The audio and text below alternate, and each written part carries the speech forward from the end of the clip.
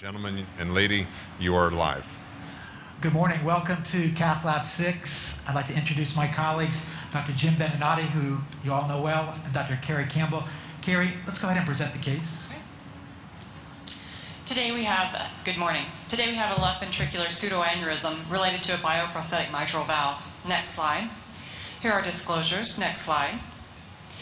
This is a 72-year-old woman who first presented October 2007 with MRSA endocarditis, severe mitral regurg, and cardiogenic shock.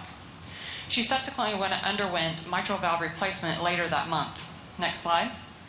Past medical history is significant for hypertension, hypercholesterolemia, and 2 heart attacks. Surgical history includes extensive cardiac catheterization with multiple stent placements, sternotomy, and the mitral valve replacement. Social history, she was a previous smoker but has since stopped. So she had an angiogram that was performed for fatigue and chest heaviness. It revealed an infrabasilar ventricular aneurysm, pseudoaneurysm as seen here. You see 3 valve struts just adjacent to the pseudoaneurysm, which is marked by arrows. Next slide. We have an echocardiogram showing the mitral valve struts. In addition, there's a pseudoaneurysm neck just adjacent one of the struts. Next slide. This is a picture of the bioprosthetic mitral valve so that you can appreciate what the struts' appearance are. Next slide. Here's the first treatment, which was a closure with the 1210 Amplatzer PDA device. First image in the upper left shows the pseudoaneurysm and subsequent access. Next slide. We then have placement of the ductal occluder. There's a cartoon in the upper right-hand corner. Next slide. Follow-up ultrasound revealed residual pseudoaneurysm neck post-ductal occluder component. You see in the left-hand slide there's a pseudoaneurysm on the left with the ductal occluder just next to that, and just next to that is the mitral valve strut. We do see a 2 millimeter pseudoaneurysm neck that was residual and was thought to close at that time. Next slide. 4 months later, however, we received a CTA that showed the persistent pseudoaneurysm. Next slide. Today, the treatment plan is possible embolization through the occluder device that has already been placed and the possible need for a second occluder. Okay. Keri, that was great. Just a little bit of further history. The patient had her mitral valve surgery in Long Island, and I sent the angiogram, the left ventriculogram and MR, to the surgeon who's the chief of cardiac surgery at Long Island Jewish. And we spoke on the telephone, and he told me that this was one of the most difficult, if not difficult, cardiac surgeries. He had to leave part of the mitral apparatus in place. It was so heavily calcified that he thought he would tear the heart. He said he would not take her back to close the pseudoaneurysm. He felt he would hurt her more than help her, and that's why we closed this, or tried to close it, with the ductal device months ago. And I thought that that small residual leak would endothelialize and close, but unfortunately the CT, cardiac CT, shows it is not. That's where we are. On the panel, any thoughts here about, do you even need to close a LV pseudoaneurysm? Any other thoughts about techniques? And then we'll show you what we've done so far today.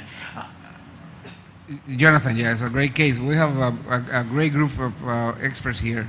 Horst, you have a lot of experience with this kind of problem. What's your opinion?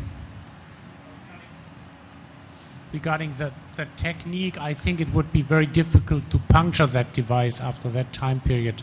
So it may be easier to go side by side of the device and then put a second device in.